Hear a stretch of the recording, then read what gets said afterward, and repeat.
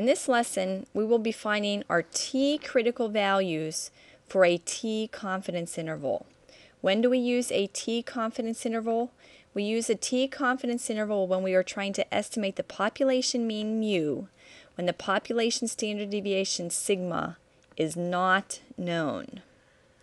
What is the form for a confidence interval for mu?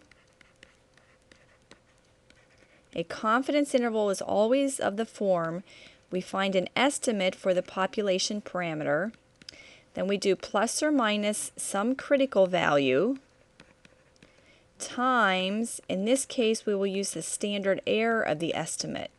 The reason we use the standard error is because we do not know the population standard deviation, and we have to use our sample to estimate the population standard deviation. So the confidence interval for mu when sigma is not known is given by x bar, because that's what we use to estimate the population mean mu, plus or minus, the critical value is a t critical value from the t distribution. We need to know the number of degrees of freedom. The degrees of freedom are given by n minus 1, or the sample size minus 1. The standard error of x bar is given by the sample standard deviation s divided by the square root of n, our sample size. And there is the confidence interval for mu when sigma is not known. So now let's go ahead and do a couple problems where we find our critical value t star for several t confidence intervals. So let's start with a 90% confidence interval, and let's suppose our sample size was 3, so the degrees of freedom we will use are 2. If we have a 90% confidence interval, how much area is in the central part of our t distribution? 90%. How much does that leave left over? That means we have 10% unaccounted for at this point. 10% has to be divided equally between the two tails, so in each tail we will have 5% of our area. Now we are ready to go to a t-table and look for our critical value t star. In our t-table, we need 2 degrees of freedom, and we needed 5% in the upper tail. So the t critical value for the confidence interval we are looking for is 2.92. Let's put that value into our table, 2.92. Now let's consider another 90% confidence interval, but suppose our sample size was 6 this time, so that we would have 5 degrees of freedom. Again, our central area will be 90%. That leaves 10% left over and 5% in each tail. Now we need to go to the t-table and look for the upper 5% for 5 degrees of freedom. So let's do that. Now we have 5 degrees of freedom. Our upper tail probability is still 0.05, so our critical value for this problem would be 2.015. Let's put that value into our table. 2.015.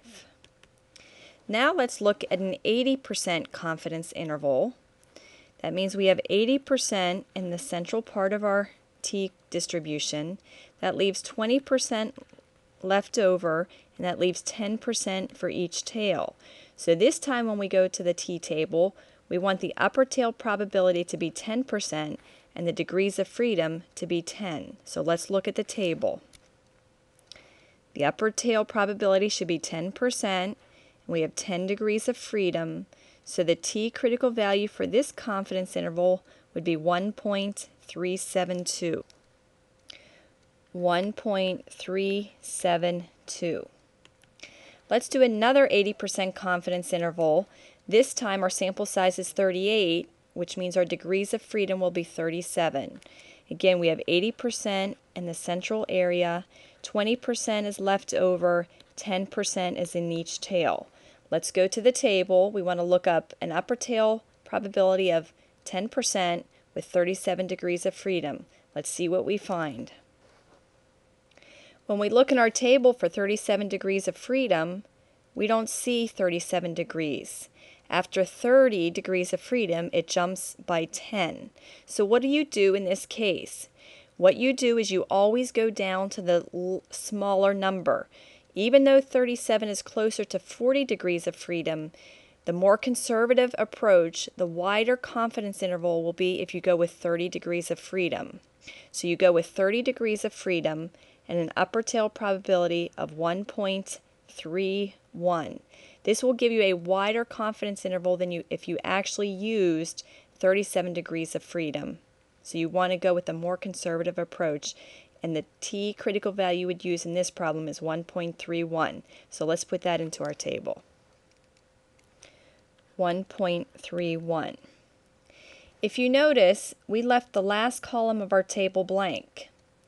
Another way, rather than looking in the body of the table for an upper tail probability to find the critical value, you can look in the last row of a t-table, and it lists the confidence levels that you are looking for. So let's go back to our t-table and use this approach to find our t-critical value and show you that they are the same as what we found under this method.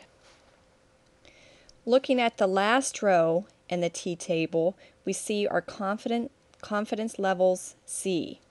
Our first problem that we did was a 90% confidence interval with 2 degrees of freedom.